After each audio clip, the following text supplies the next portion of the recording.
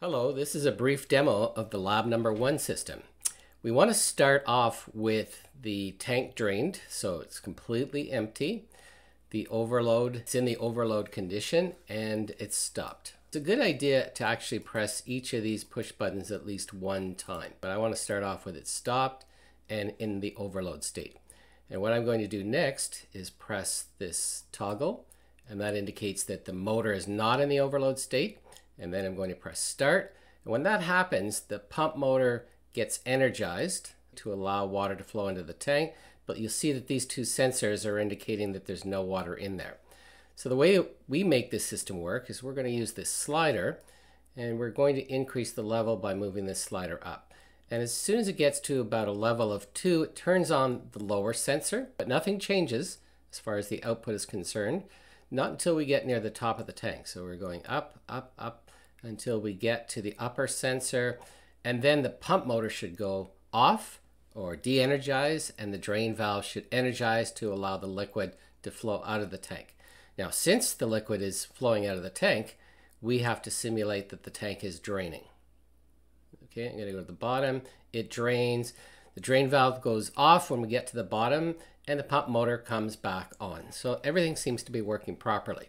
But let's do a few more tests. So let's say I'm filling the tank, pump motor's on, and we're halfway into the system and an overload occurs. Okay, and I generate that by pressing this toggle button.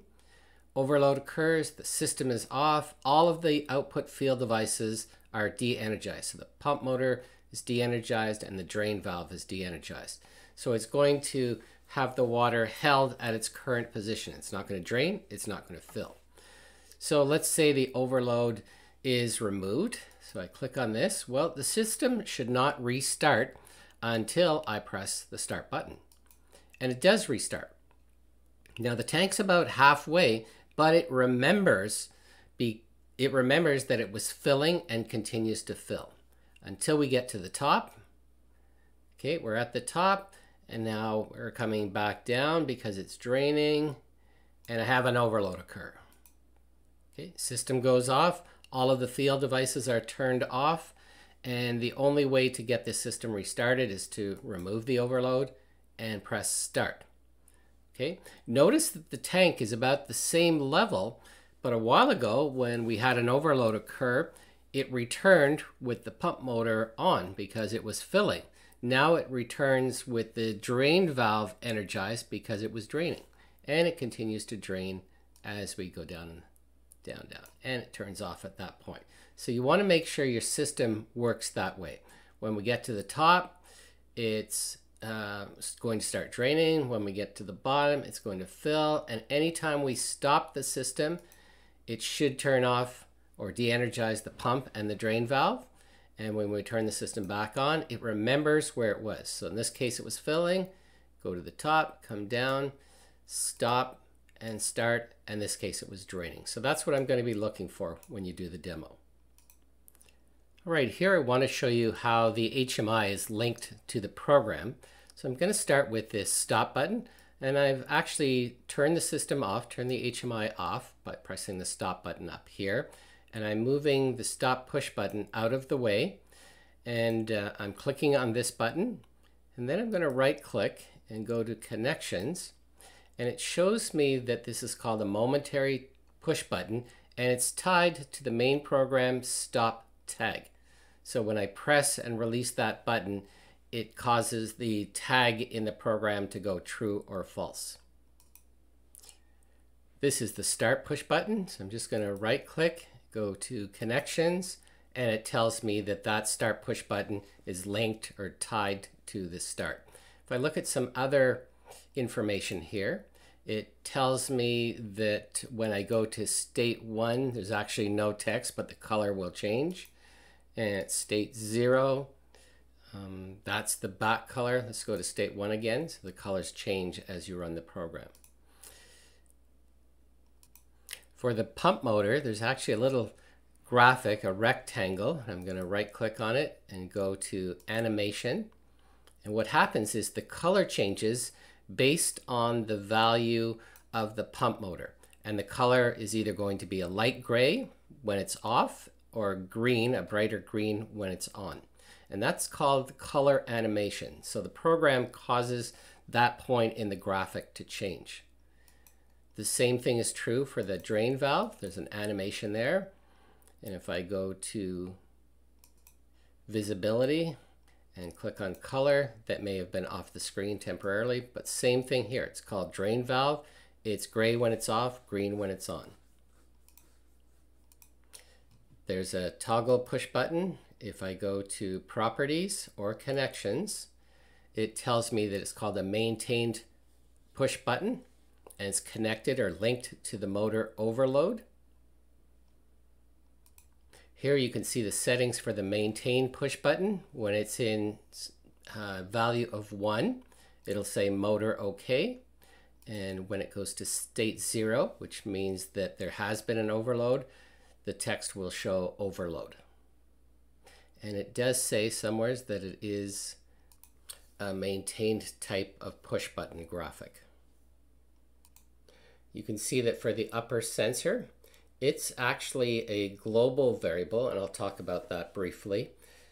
But when it's off or equal to 0, it'll be gray, and when it's on, it'll be green. So this is called color animation. The same thing exists for the bottom one. So if I go to the lower sensor, right click, go to animation, color, and then you'll see that it's tied to a variable or a tag called lower sensor. Gray when it's off, green when it's on. All right, this HMI graphic is actually called a vertical slider. And there are two important parts to the vertical slider: what the value should be when it's at its minimum down at the base, and what its value should be when it's at the top or the maximum. The variable is called level. It's a global or controller variable, so it can be seen by all programs. And what happens is that when it's at its minimum, okay, and this is called an offset, so I'm calling the minimum 0. And as I go up in the graphic, okay, as I move this slider up, it goes to a more negative value.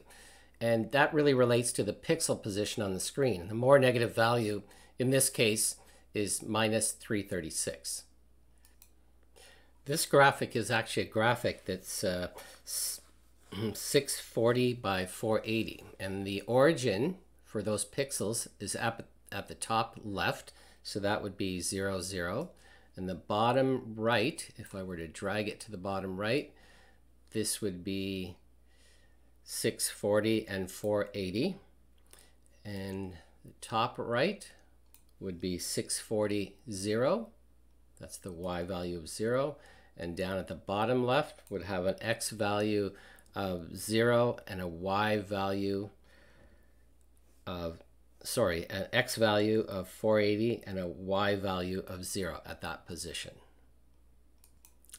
Now the last HMI graphic has to do with these text messages up here where it says system running and system off. These are what are called visible or invisible text. So the way that works, is that there's a variable called run, and when that variable goes true, it makes this text called system running, it makes that visible. And when it goes false, it will be invisible. And then we have the opposite occurring for the system off, and I'll show you that. So the way that this one works is when the system variable called run is true, this is invisible. And when it's false, it's visible. So that's why when run is true, you'll see the text system running. When run is false, you'll see the text system run. And you must use that variable name so that it works with the HMI. Thank you. All right, this is the video, and it'll be part 2 of Lab 1 demo. So I have a very simple program, and that's the way you want to start with. It's a very, very simple program just to test out your system. But I want to check it for any errors, and I'm going to do that by clicking on this verify routine. Down here it tells me 0 errors, 0 warnings. If you have any, that's where you'll find them. And the next step I will take is to download my program. So I come over here, click on download. You'll see a pop-up message, click on download. It'll download. You will get this pop-up and click yes to that. And when you do, what you'll notice is that all three of these lights turn on: run, controller OK, and IO OK, as well as remote run turns on. If you don't get the green bars after downloading, one of the things you may have to do is click on this menu and click run mode. Sometimes when you've had errors and you download, it doesn't automatically go into run mode, so you have to manually do that. So I'm starting off with the tank system halfway, and the lower sensor is closed and the upper sensor is off. That's why this examine if open is true, because the upper sensor is false and the lower sensor is true. So we're going to start off by just coming down to the bottom here, and you'll notice that when the tank is empty, the pump motor is on, and when I fill the tank, the pump goes off. Okay, so on at the bottom, off at the top. So I have two types of connections here that this run is being controlled by a seal in. So if I press the stop button, run goes false. If I press the start, it goes true. If I have an overload and I click on that button to simulate an overload, the run goes off. Click on it again and the run goes back on. So just verify that all of the, when you press this button, for example, press it and hold it, the start goes, the stop goes false when you press it.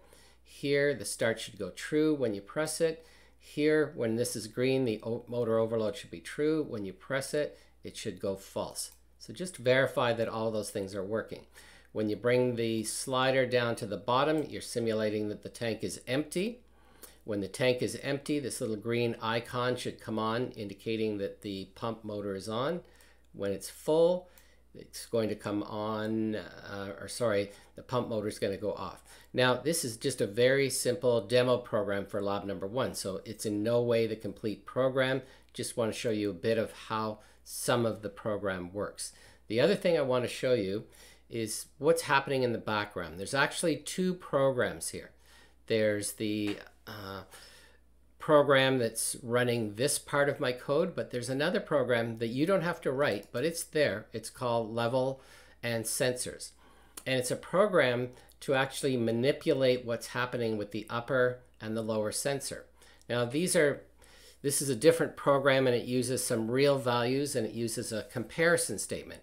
And what it's doing is comparing the value of this slider, okay, the value of this slider, and you can see it updating on the left-hand panel as I go up. So let's say I'm about halfway, and you'll see that the value of level is 5.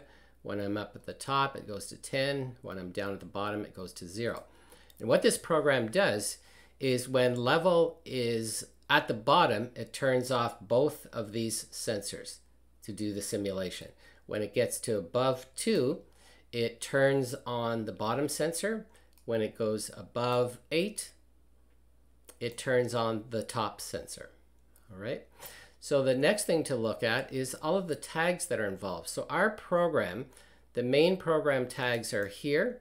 So this can be very useful when you're monitoring what's happening. It's showing you what drain control, drain valve, all of those are equal to. So as I move the slider up and down, you'll see some of those variables change. Okay, because the program is running. And for example, the pump motor, which is right here, it's on right now, but if I go up to the top, you'll see that this is off. And this is a very good place to go to for troubleshooting. It's showing you the level. Well, actually it's not, because I don't have it tied to anything in the main program, but it's showing you all of the digital values. So that's called the local tags. Okay, but we can also go to the controller tags, because there are 3 controller tags that are being used here. One of them is called level, and that's coming from this slider, and you can see that real value changing. All of the other values are Boolean, and you can also see the level upper and level lower sensors and what they're equal to. So if I come down here, they're both zeros. Halfway, the lower is true, the upper is false. I go up to the top, it's that condition.